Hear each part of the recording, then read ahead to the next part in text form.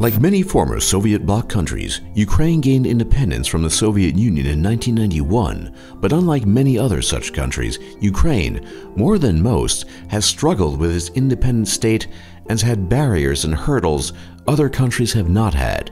To explore these issues and many others, we bring you the 10 things you didn't know about Ukraine.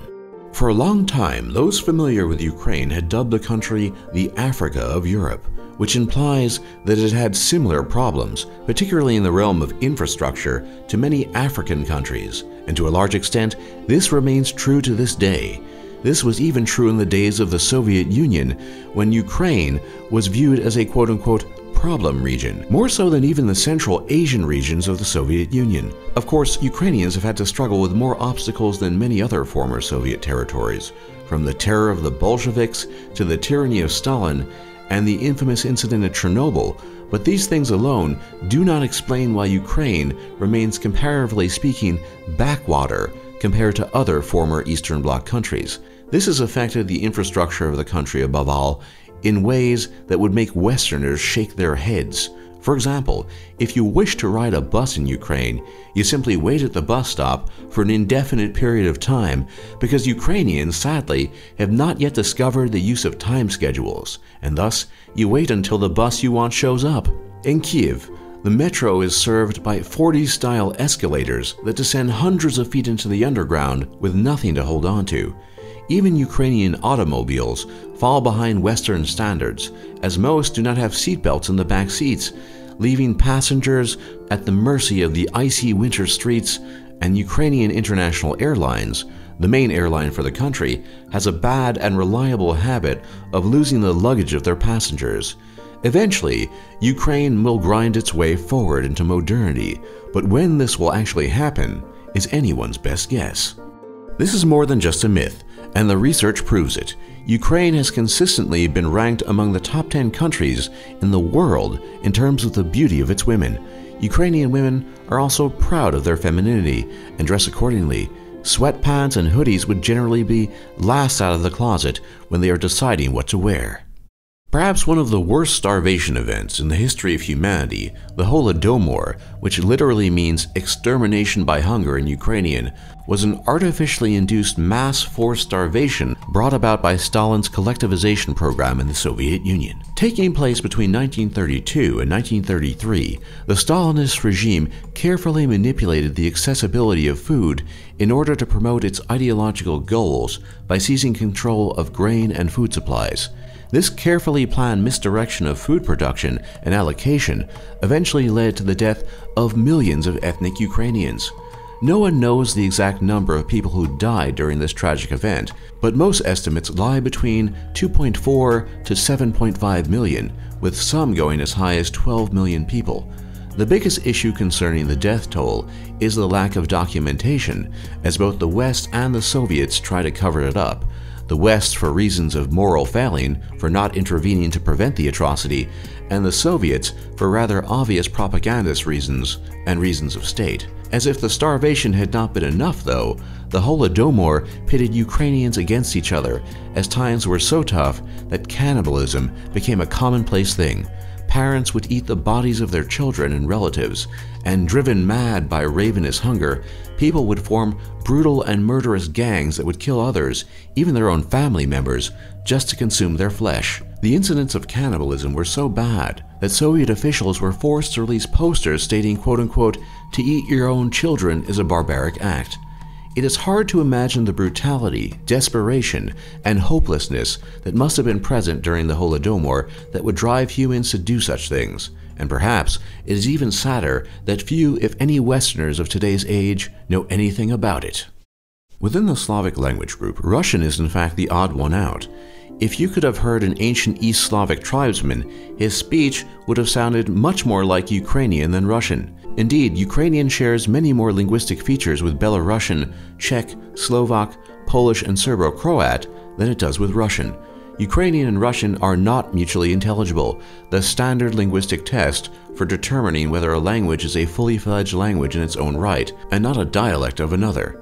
While many people in Ukraine have Russian as their first language, most people are bilingual in Ukrainian and Russian, and will switch languages depending on who they are speaking to. Politics aside, the language issue has never been problematic in Ukraine.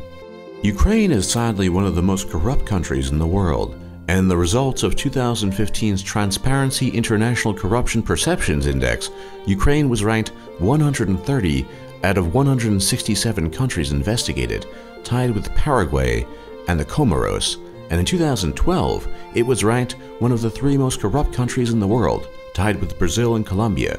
The government itself has often been described as a kleptocracy, particularly in recent years, and contrary to the progress seen in many other Eastern Bloc countries, the corruption is not decreasing, but growing with each passing year. By far, the biggest problem to afflict Ukraine in this regard is the issue of bribery, which affects virtually all levels of Ukrainian life, from higher education to the justice system, law enforcement, politics, the business world, healthcare, social security, and beyond.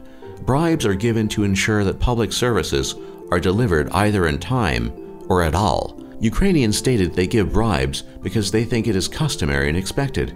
Some of the biggest bribes involve more than $1 million.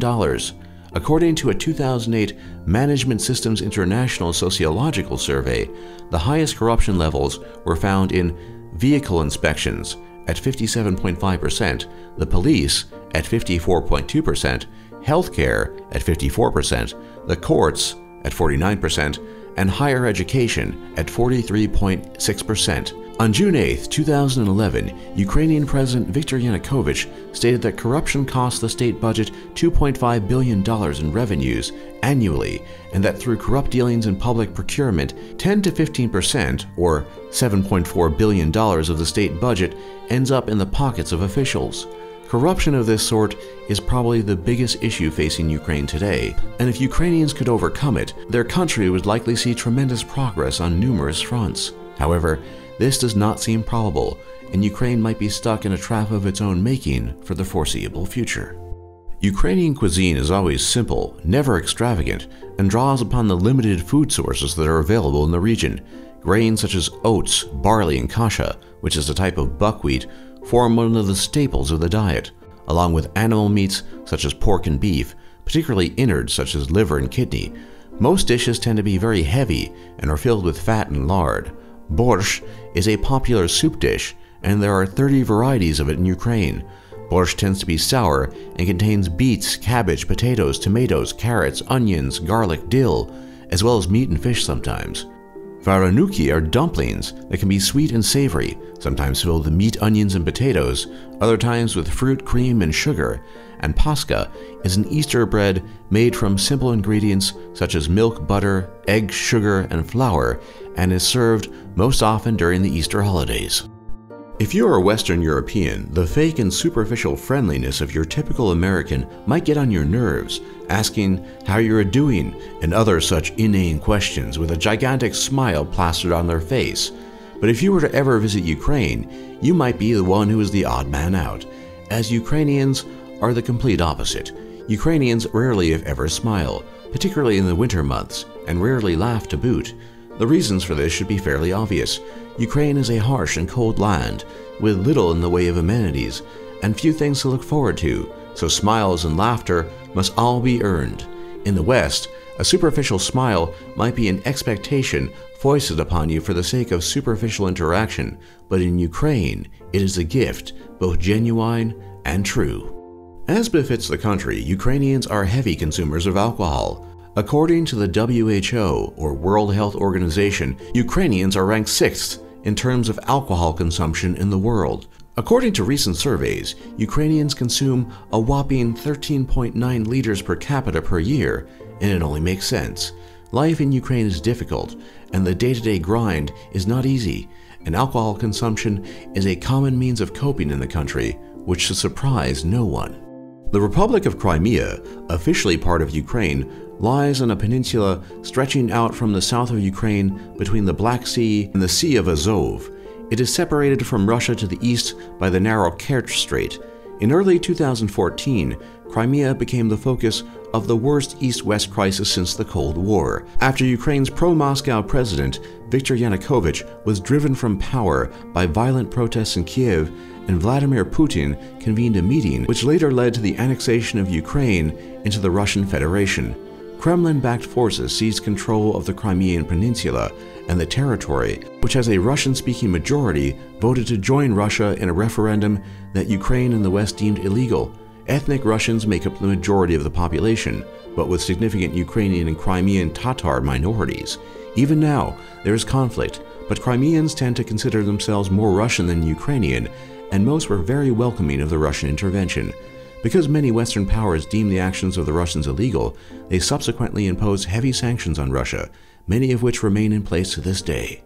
Perhaps more so than in any other nation on Earth, Easter eggs really matter in Ukraine, and they have special status and are called pisanki, and are decorated with traditional Ukrainian folk designs using a wax-resistant method. The word pisanka comes from the verb pisati, to write, as the designs are not painted on, but written with beeswax. The motifs that characterize pisanka range from animals such as insects, birds, fish, and serpents, to flowers and plants, and more. Many Ukrainians are very religious, and pisanki are an extension of that religiosity and their devotion to Christianity. For more top lists just like this, be sure to leave a like and subscribe if you haven't already. And don't forget to check out our other lists. And thanks for watching, and thanks for learning.